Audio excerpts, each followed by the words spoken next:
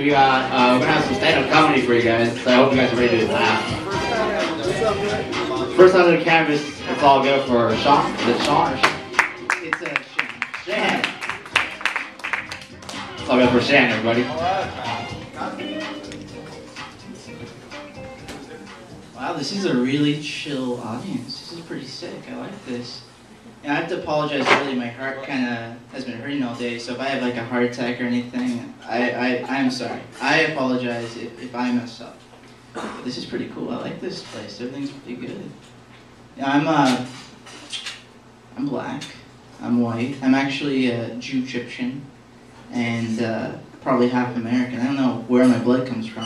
I'm a mutt. I looked it up online.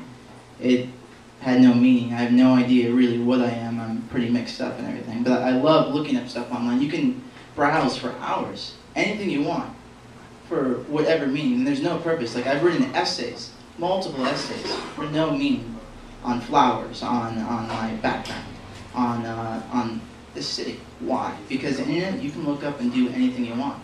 I was even on Amazon.com not too recently, and they had this cool gifting option where you can get gifts for, like a package for him, for her, for your grandparents. And I was like, this is pretty cool. So I tried to get a gift for him and for her, and it sends you a random package, and you never know what's going to be in it. And the package arrives, and I get one for him. I open it up, and it's this giant wall clock, an analog wall clock. I don't need a wall clock, so I just put it on my wall. I'm like, all right, that's great. I open up the package for her, and I was quite surprised. It was interesting. It was a dildo. Now, I mean, it's cool.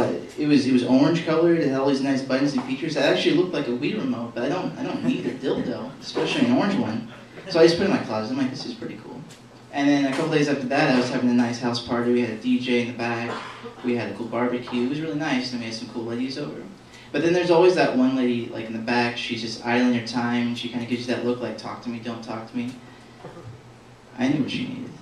I went over and I talked to her. I said, hey, come here, let's I've got something for you. I showed her the dildo. I said, look at the features. It's not a Wii remote. Why don't you take this dildo and you go in that bathroom and you orgasm? And I've got this wall clock, and I will time you as many times as it takes, and as much as you want in that bathroom, because I know you're not having fun right now, and just do what you gotta do.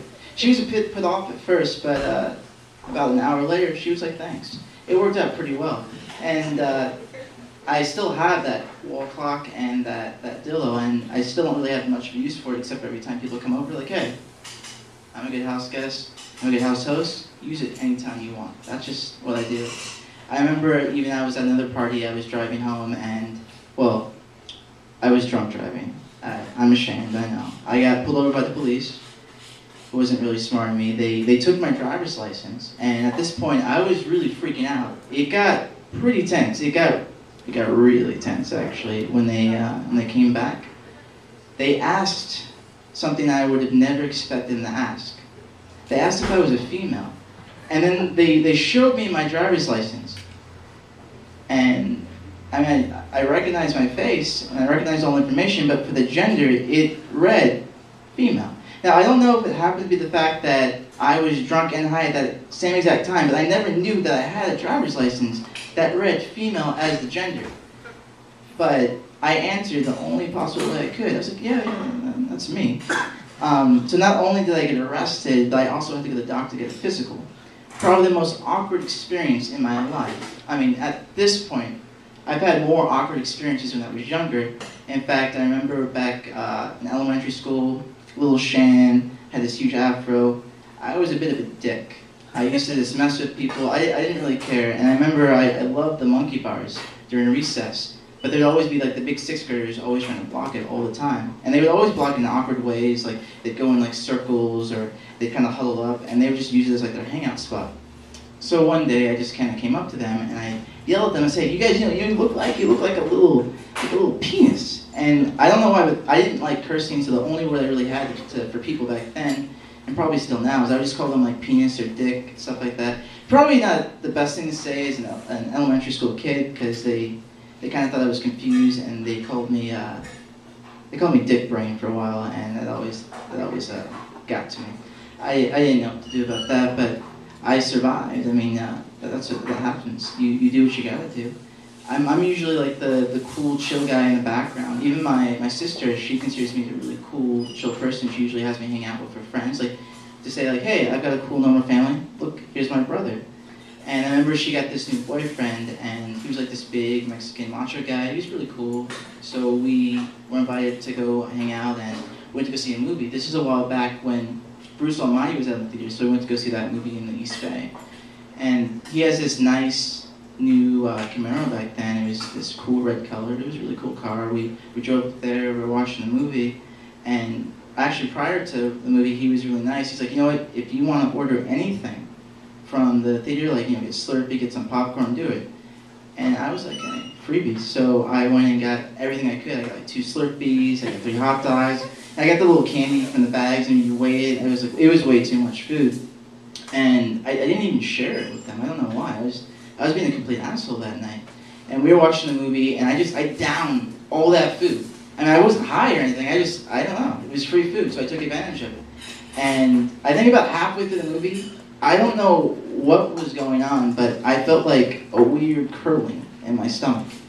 It was pretty intense. I don't know if I was gonna like die or if I was just having indigestion. It was really bad. Pretty much near the end of the movie, I was like giving my sister looks like I really gotta go. Like I don't know if it was the bathroom or what, but I kind of got this shyness, so I can't even fart in public, so I didn't know how to express the fact that I probably had to go to the bathroom. But I was kind of giving her the hints. I was giving her the eyes. But she still didn't really get it. So the movie ends, and this is a late movie, so it's about like 2 o'clock in the morning. We get out, and now I'm kind of walking, like I'm holding my butt, I'm clenching my butt cheeks, and I'm like, hey, you think I can just go to the bathroom? And my sister's like, no, what are you talking about? Just get in the car and let's go. And I knew, it was almost like a preset. I knew no way was I be able to get in that car and drive about, even though it was 10 minutes away to get home, I knew I needed to find the bathroom.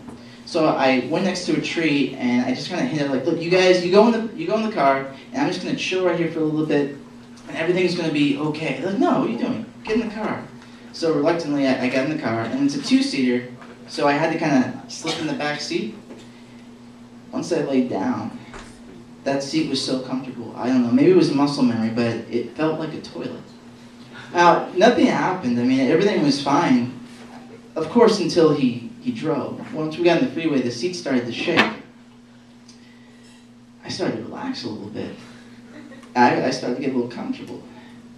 So I ripped one. And they asked me if something died in the back seat. I was like, no, nothing died. It does smell pretty bad. I mean, I don't know what to say. So they rolled the windows down, and then he was like, dude, what are you doing? And he hit the gas. Probably the worst mistake he could have ever done. Now this car, it was a really good Camaro. It had about 450 horsepower, so the seats were really starting to shake now.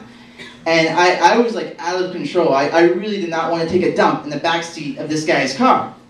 So I took a dump in the back seat of this guy's car, and it didn't go anywhere. It was still like in my clothes. It was kind of being held, and I kind of had this like midway kind of reaction. I was like, guys, just get me home, and I swear to God, everything will be okay. So we get home, and she puts the seat down. She's like, just be careful, don't don't let it drip out. So I just kind of put my foot first and just hop out, but I still have my back foot kind of dangling, and it gets all over the car and the inside, and I run all the way to the door, and it's just like a trail of crap leading from the car. There's just like a pile in the back all the way. But I'm still determined, so I go inside, and I go in the bathroom. I'm done. It doesn't even matter. It's all over. They called me shits and giggles after that. I think he even broke up with her.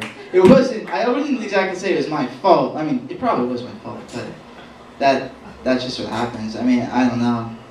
It was a bad night for me. Well, that's all the time I have for you guys. Thank you.